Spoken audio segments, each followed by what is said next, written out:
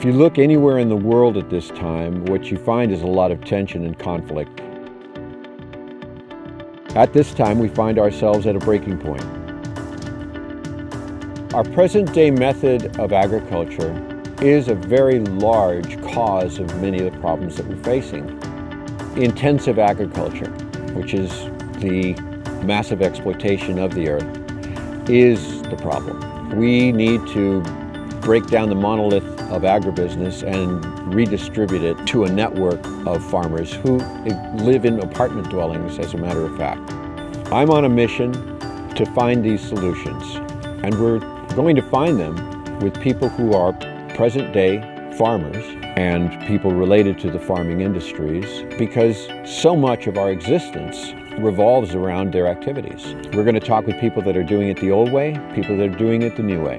And the new way is actually the old way. My name is Ken Armstrong. I'm the owner of Ouroboros Farms here in Half Moon Bay. We own a commercial aquaponics facilities, which is one of the largest facilities in the United States. One of the problems with agriculture nowadays is the majority of our agriculture is done through artificial nitrogen-based fertilizers. That methodology is causing some issues, particularly fertilizer runoff.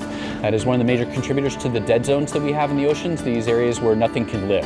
And so aquaponics is one of the solutions to the future, in my opinion, because it's a natural. This is a natural way of growing. We are recreating a living ecosystem. This is a river, lake, stream ecosystem that we're doing in a controlled environment and using the natural power of nature to grow this incredible quality produce.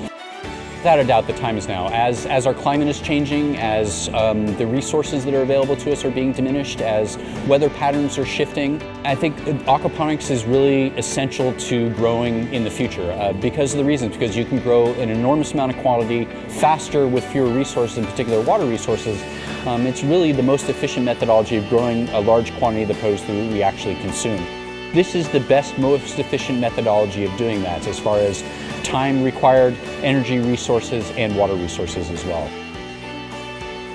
It's an important thing that students learn about aquaponics just because I think it's the ultimate model of sustainability. The plants are cleaning the water for the fish are providing the nutrients for the plants, so you don't have to provide fertilizers and those kind of things. So you're dramatically reducing the amount of resources that you need for plants and fish, and you're saving a lot of water in the whole process. So the idea of doing aquaponics is about 99% more efficient with water than traditional soil farming.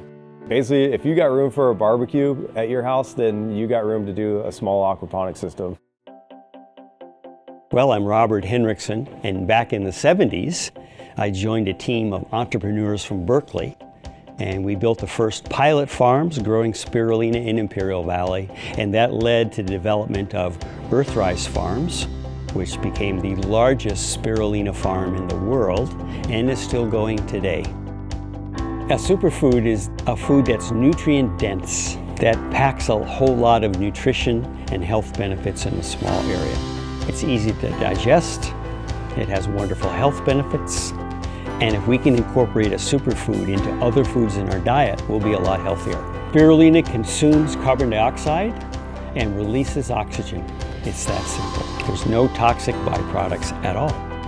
So the idea of microfarms is to grow spirulina in greenhouses where people live and do that to build a local market with local products that are fresh. And this is the time for algae to be one of those products like microgreens and herbs and things like that that people can grow profitably locally.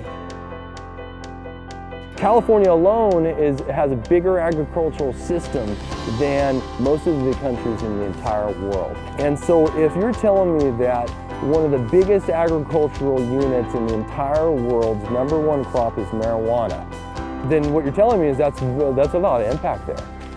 I think that the state regulation for medical marijuana and for Prop 64 is going decently, and as long as we can preserve a space for small businesses and new players, then I think it's going to be successful.